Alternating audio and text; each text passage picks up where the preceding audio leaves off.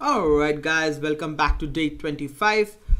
In this video we are going to be fixing up this status bar at the bottom, and we are going to be fixing up the total length and the current time of the music being played. So you must have tested out what is the error in the status bar. The status bar is actually not showing us the correct file name.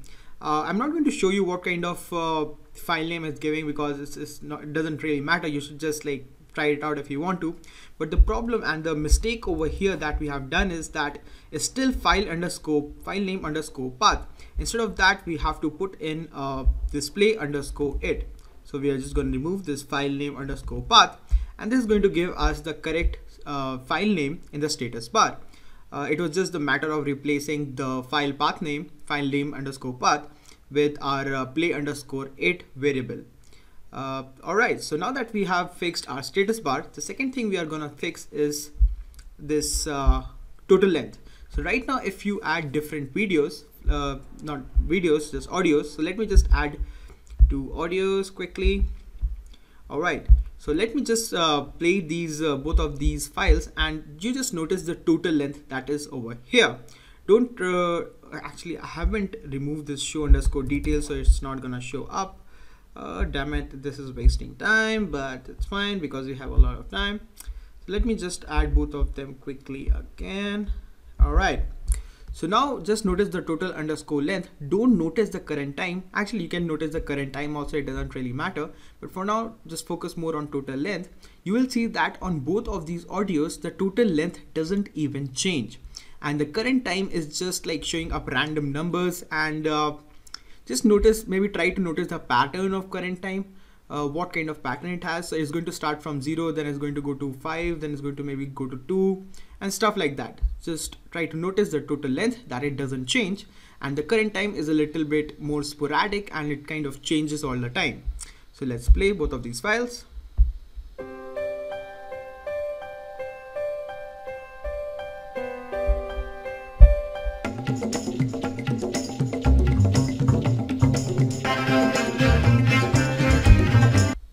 So as you can see, total length didn't change, and the current time went to 001 and then suddenly to 006 and stuff like that. So first we are going to fix up the total length because that is going to be really easy. So what is making this total length actually stay constant?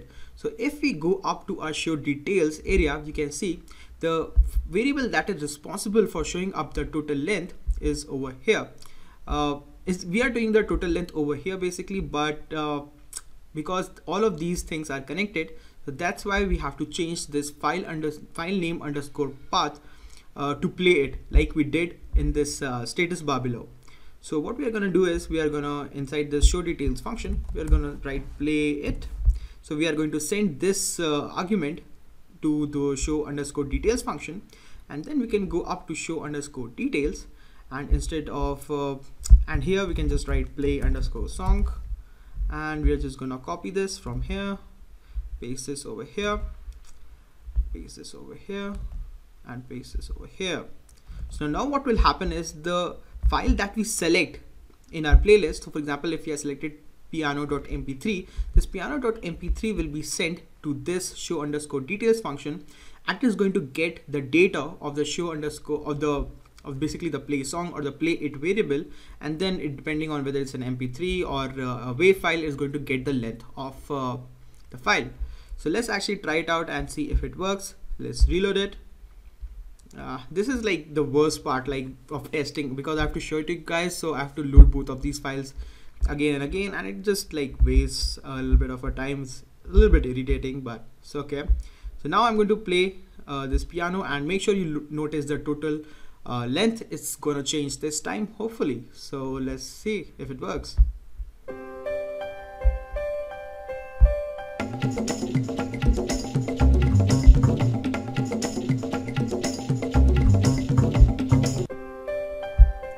Alright, so our total length is working, and if you had noticed, our status bar is also working. Basically both of these status bar and the total length required the same kind of a formula. We both had to, in both of them we had to change from file name underscore path to play underscore it, because we wanted the file that is selected in our list to be played, and not the file that we selected at the last when we press this plus add button. So last thing we are gonna make sure that we rectify is the current time. So current time is actually what is happening inside the current time is, imagine we played our first music. So we just started our music player and we selected piano.mp3, and when we pressed on the play button, it's going to work perfectly. The current time is going to work perfectly. But when we select on another one and then we press the play button again without pressing the stop button, what it does is it starts another thread. So if we scroll up at the top where we created the threads, where did I create the thread? Maybe a little bit more up. Okay, I'm forgetting where I created the thread. If you guys remember, tell me. All right, it was just in the show details function. But anyways, over here we have created this thread. So when we press this piano.mp3, let's imagine that the music player has just started, and we press this piano.mp3 and we press this play button, it creates a thread, and then we press stop. So because of this mixer.music get busy function, this thread quits, and basically this thread gets destroyed. But what if we don't press the stop button when we want to switch to another music? So if we are playing piano.mp3 and we press on the play button, and without pressing the stop, we want to just go to directly journey.wave and then just want to play it directly without pressing the stop button.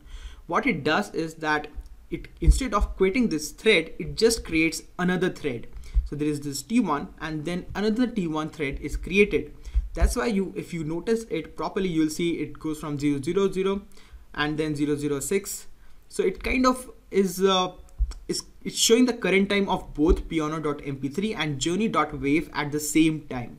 That's why this current time is a little bit sporadic, and the more you click on the play button again and again, more sporadic it will become, because it's showing the current time of both piano.mp3 and journey.wave at the same time.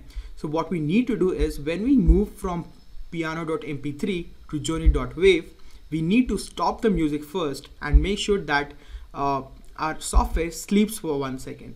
So we'll just go to this try condition, and let me just minimize that, and just under this try condition we are just going to write stop music, and then we are going to write time dot sleep 1 second. So what this will do is, when we switch to another song, before switching to another song, is going to first stop the music, and then it's going to make sure that a music player has a buffer time of 1 second to switch the music. Why is it 1 second? Because in our threading we have declared as the time is 1 second. So the next iteration of this loop, before it stops the music and this get underscore busy returns the false value, the difference between that one iteration is 1 second. That is why we have to give in our play underscore music a buffer time of 1 second. So now if we just reload our music player, you'll be able to see that everything is working perfectly. So let's open both of them up, piano.run, and now I'm just going to play the files, and I just wanted you to look at it and enjoy your music player. So I'm just going to run this piano.mp3.